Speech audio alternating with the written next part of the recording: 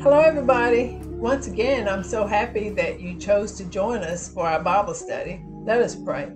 Most holy and gracious Father, once again, we come asking that you would open our hearts and our minds to receive your fresh.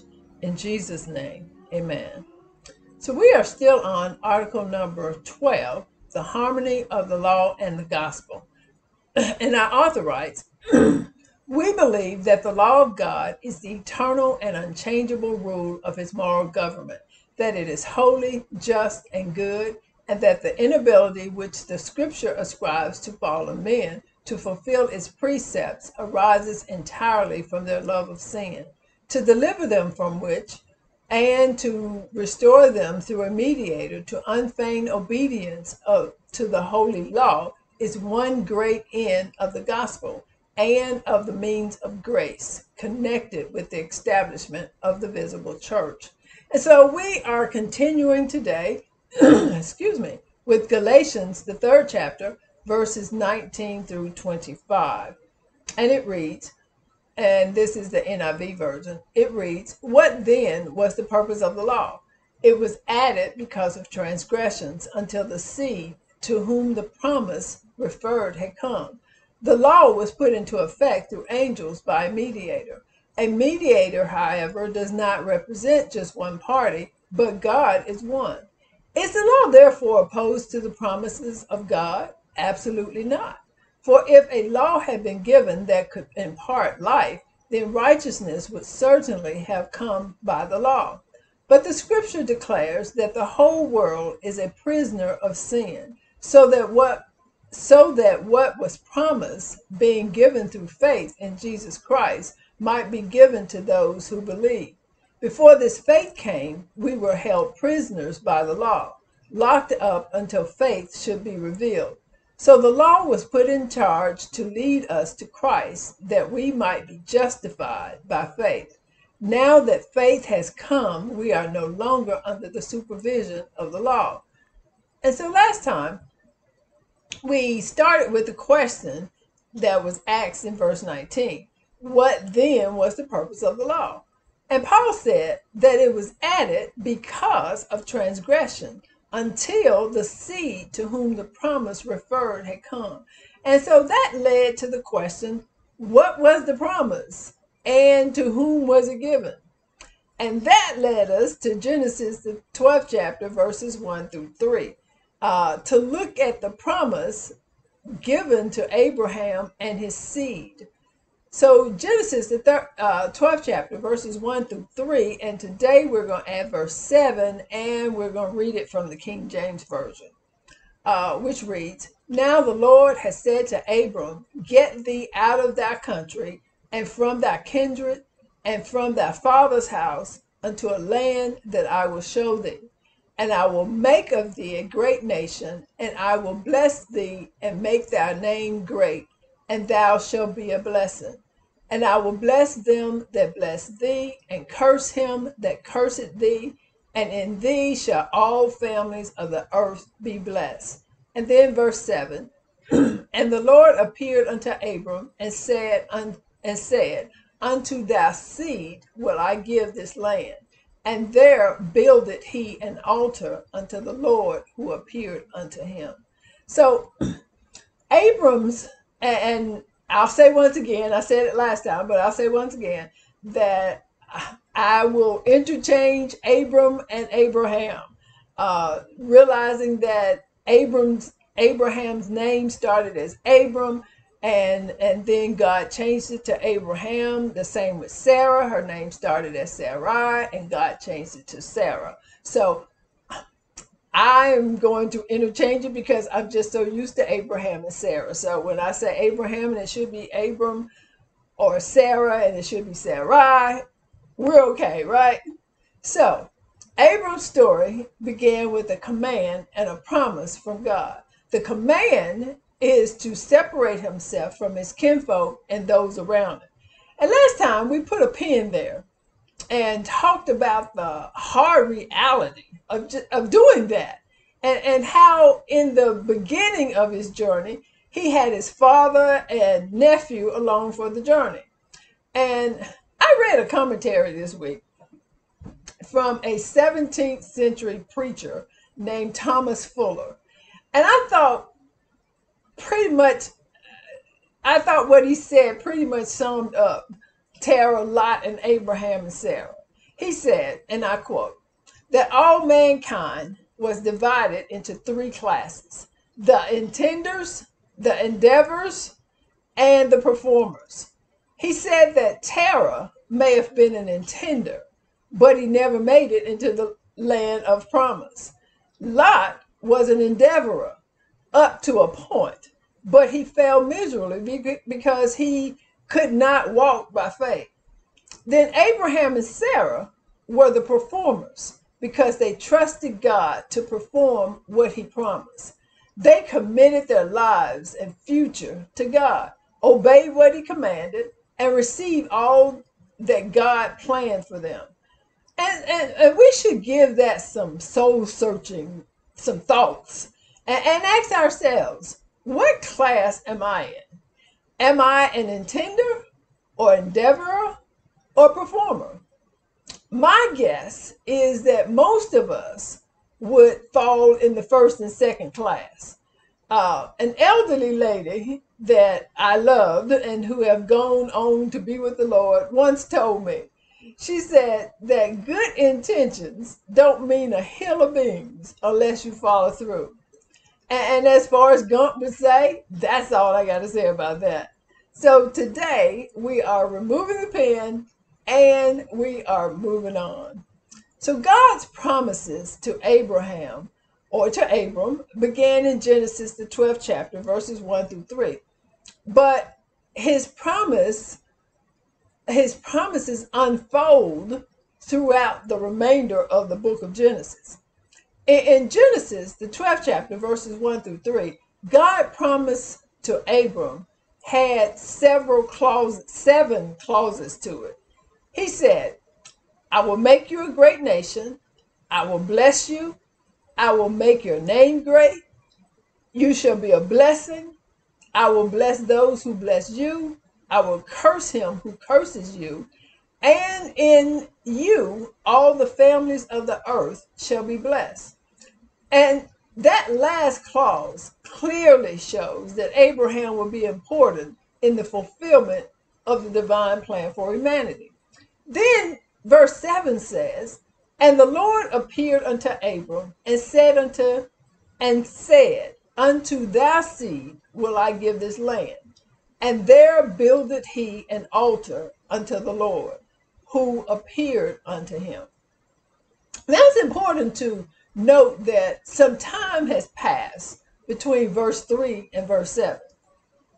Abram has packed up, left Haran, and arrived in Canaan. And it should also be noted that in Haran, God had blessed him with possessions and people that worked for him. So he was already rich or beginning to be rich. And because Lot was with him, he was blessed as well.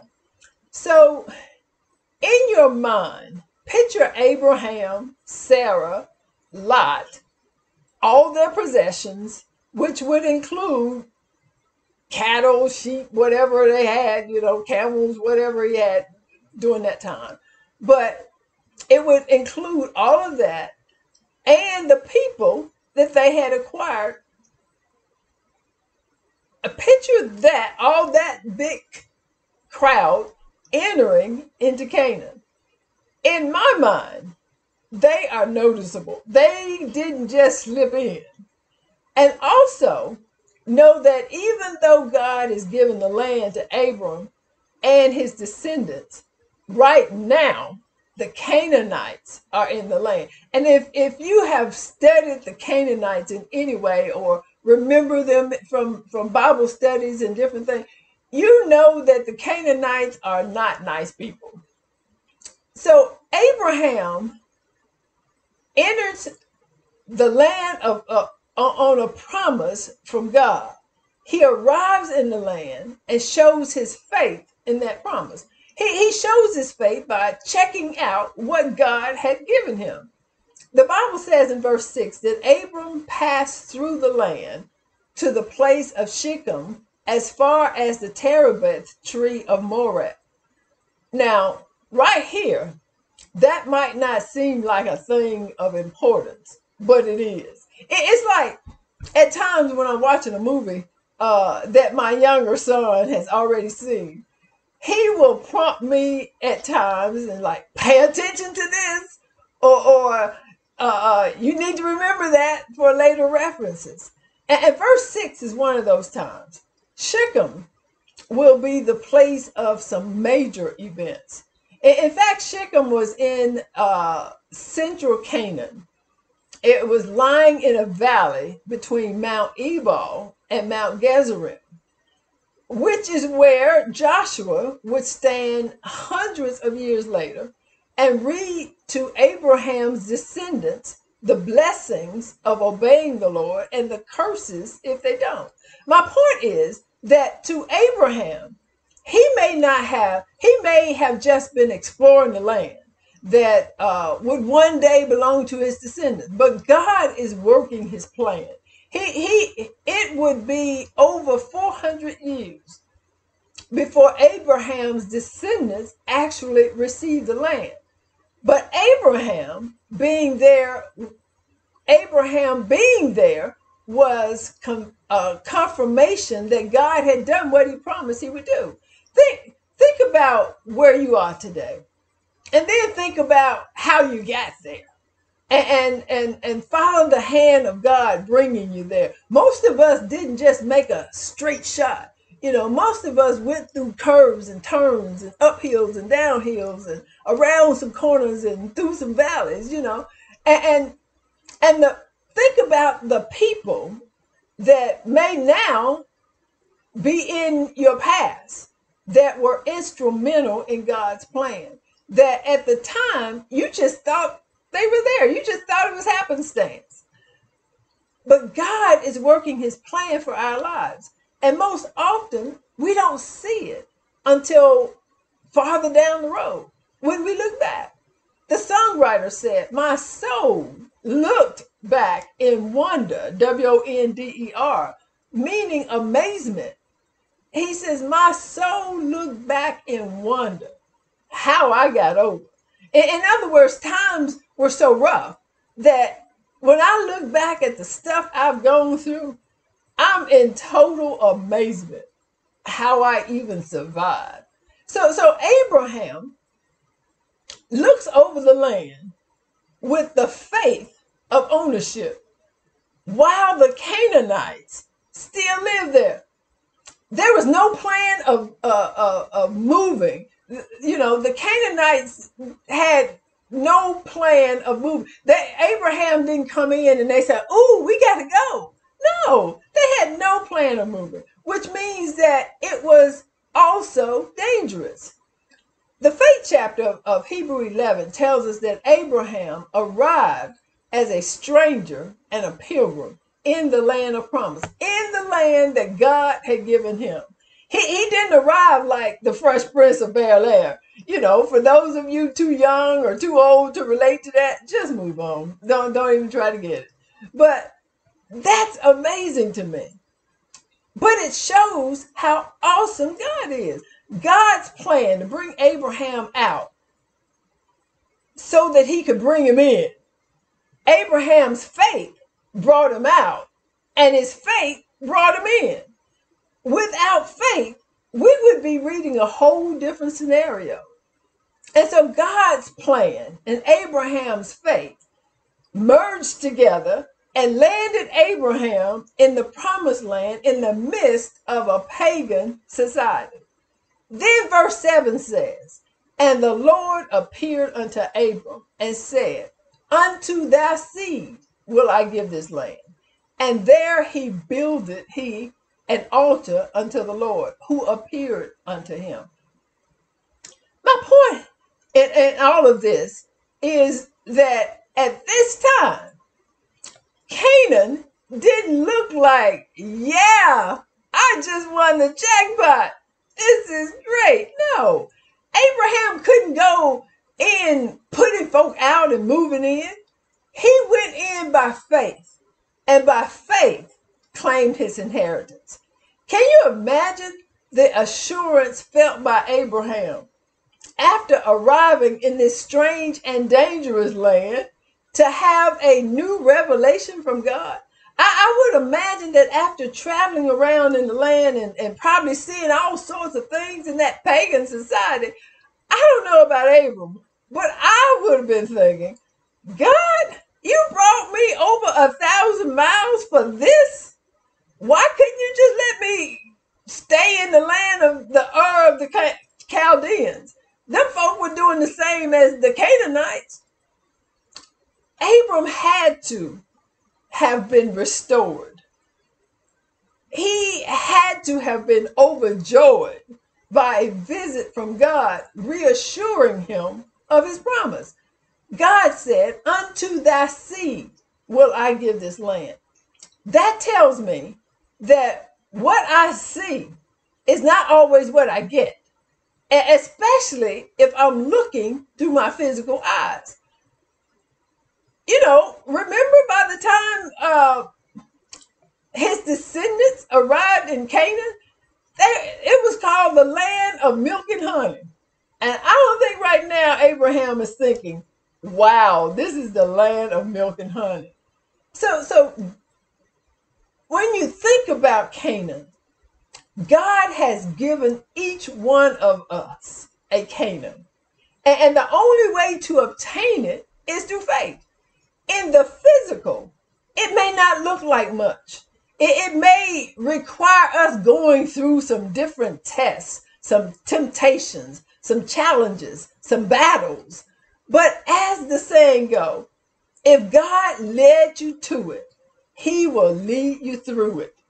Paul in Philippians, the first chapter, verse 6, the NIV, Paul says that same thing like this. He says, being confident of this, that he who began a good work in you will carry it on to the completion until the day of Christ Jesus. For most of us, God is not commanding us to pull up stakes and go to a strange land. But the challenges to our faith are just as real. Sometimes there are serious problems in our homes, on our jobs, and even in the church. So much so that we wonder why God would allow these things to happen to me. After all, God does want me to be happy, right?